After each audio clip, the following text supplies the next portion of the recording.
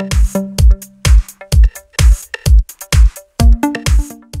I have WIKO Highway Signs, and let me show you how to enter the recovery mode on the following device. So at the very beginning, let me start by holding a power key, choose power off, and tap OK to confirm it.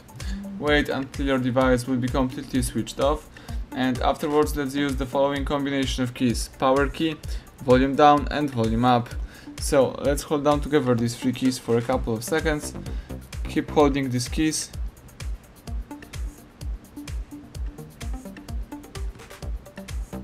and release them as soon as following screen pops up. Let's press volume up in order to enter the recovery mode.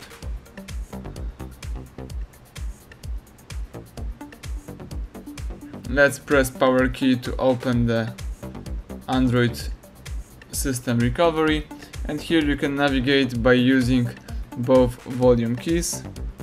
As you can see, you can accomplish here a couple of interesting features. For example, apply update from ADB, apply update from SD card, update from cache.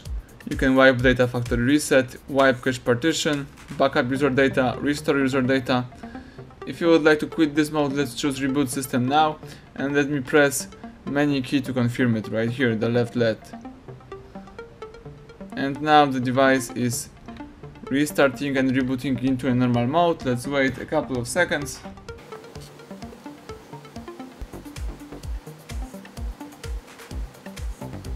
Excellent. As you can see, now you can use your device. Let me unlock the screen. And you are in a normal mode. So thank you for watching. Please subscribe our channel and leave thumbs up under the video.